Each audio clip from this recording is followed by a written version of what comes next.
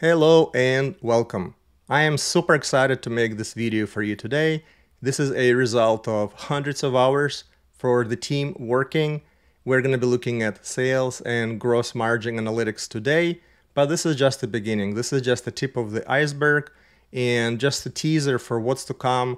We're looking at sales first, but you're going to see similar videos for HR, category management, supply chain analytics, insurance, safety, digital marketing, and the list goes on and on. But today it's sales analytics, and specifically we'll take a look at gross margin, superpower, supercalc. So we're going to be talking about price, volume, cost, mix analysis. Now, before I jump in, the link to this dashboard will be available in the description of the video. So you're welcome to go there, take a look at the description, get to the dashboard, play with it, and get a good feel for the usefulness of this calculation. So let me set the stage first. This is what's going to happen after your strategy for sales, quota planning and quota attainment process have been established, and you've already put that in action, and then a year is at the tail's end of it, and you're trying to understand how well did your strategies work. So let's take a look and see what we got going on. So I call this a sales dashboard. Why do I call it a dashboard, not a report? Because the idea of a dashboard is to quickly understand where things are working, where things are not working, and where I should be taking action. So in the top left, we have our 6 major KPI. We have our sales, margin, average selling price, units, margin percent, and unit margin. For all of these KPIs, we also have additional information that helps us put things in perspective and come up with additional context. So for sales, for example, when I look at this number, I'm trying to understand, comparing to last year, am I up or am I down? And what we do is we have a green color for everything that's favorable with respect to year-over-year analysis, and everything in red is anything that's unfavorable. So here I see that my sales are up 25%, that's awesome. My margin is up, it's 16%, that's awesome. My price is up, used to be $1.64, now it's almost $2. My units are up by 5%, that's good. So the growth of units is slower than that of sales. That implies that we're enjoying some sort of price advantage. However, our overall margin seems to be taking a bit of a hit. We went from 27% down to 25%. And our margin per unit, so how much money we're making on each sale. And in this case, we're looking at raw material and some other costs when we come up with this margin. We see that our margin went up by 4 cents from 0.45 to 0.49. So even if we look at these 4 metrics, we right away, they're already organized in such a way that helps me put things in perspective and gives me context for what's good and what's not so good. But so far, at high level, the only thing that seems to be the problem for business overall is my overall margin profitability, albeit my margin did go up quite a bit. Now, let's take a look at the lenses that we use to analyze what happened. So in our case, the first one is our category. That's a drillable chart where I could drill down all the way to individual products. And then looking at my different product categories, we see that only one category, biodegradable kitchen essentials, enjoyed a revenue growth and the margin improvement. So both the revenue 72 million and the margin 24% are in green, which means that they have improved overall relative to last year. All of my other categories, revenue did grow. However, the margin seemed to have shrunk because we see that the margin is now mostly in red. I will quickly run through the rest of the lenses. So we have our business unit lens. So we have 5 business units, and we see that only one of them as well grew in terms of the revenue and profitability. Everywhere else we enjoyed mostly positive sales growth. And then in one business unit, luckily the smallest one, we did not enjoy any growth because our revenue and profitability suffered. In addition, we're able to take a look at our top 5 brands. It's a dynamic list, and we can interact with it as we change our selections for categories and business units. And we also have a small chart here that indicates the sales trend What's important here is just to see the change of colors. We see that most of the year colors are green, so the growth was positive. And then the last month in December, relative to last year, we sold less. And finally, you will have a team, sales team performance. So here we have a bunch of different teams. We could drill into individual teams, take a look at who are the members of the teams, see what happened with their sales, margin, change in margin, and both relatives and absolute terms. Now, if you have seen sales dashboards, you have not seen anything super interesting and super new, right? So there is maybe something that's cool in terms of helping you understand and pick the areas to explore. So this dashboard, I would argue, makes it easier for you to find opportunities to zero in and to understand who you need to pick up phone and talk to if something's underperforming. But you probably have seen a bunch of similar trend charts and bar charts before.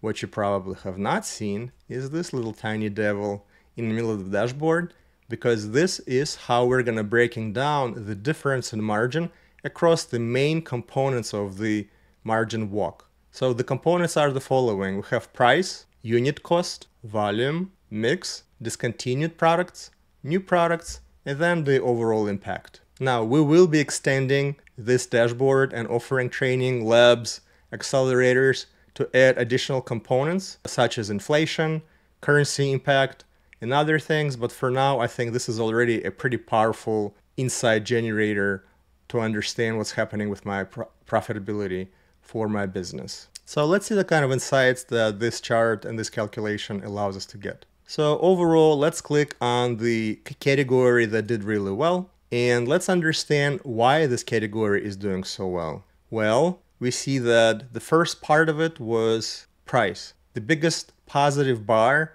that adds to the bottom line is the price. So generally speaking, for all of the products that roll up, and generally our pricing strategy was successful because we were able to raise the price quite a bit, and that did not punish us with poor volume to yield a positive result. So we have 12 million out of our variance, margin variance that came from price. However, we also see that unit cost went up quite a bit as well. Luckily, it didn't go up quite as much as our pricing.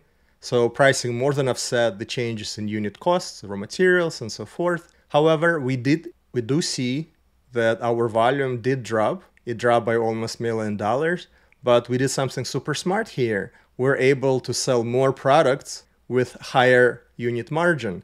And that really helped us out. So even though we sell fewer units overall, the ones that we do sell are a lot more profitable. So we're enjoying a healthy $4 million bump. And then a couple other things happened. We discontinued a bunch of products worth of about $1 million, but we're able to switch our customers to new products, maybe new versions of those products.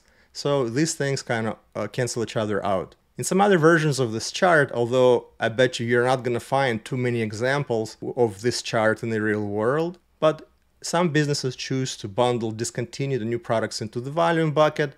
I think you're going to get a little bit more insight when you break it down into volume of existing products, the same products that were available last year in this year, and then also the impact of products discontinued and added to your portfolio. Now the question is there a watermelon effect that's happening in this category?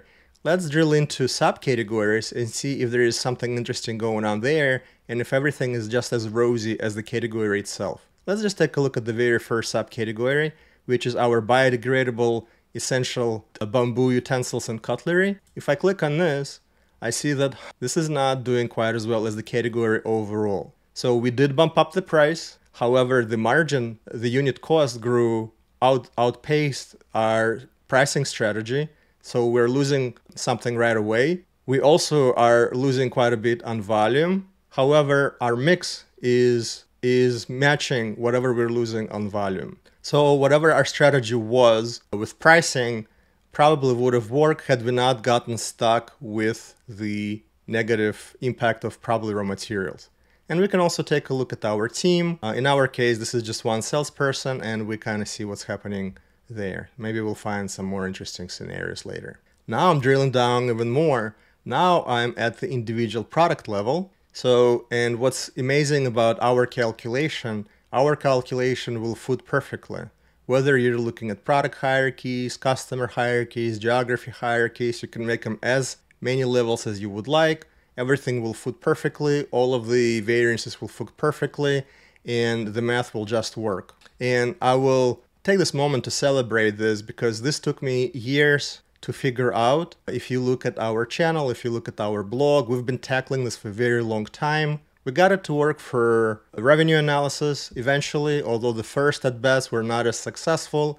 The first versions of the calculations were easy to implement. However, they did not roll up and did not sum up properly across different hierarchies. So it took a bunch of thinking through and a lot of math and calculation proc cycles to get it to work. However, when we tried to do this for the margin, it became even harder.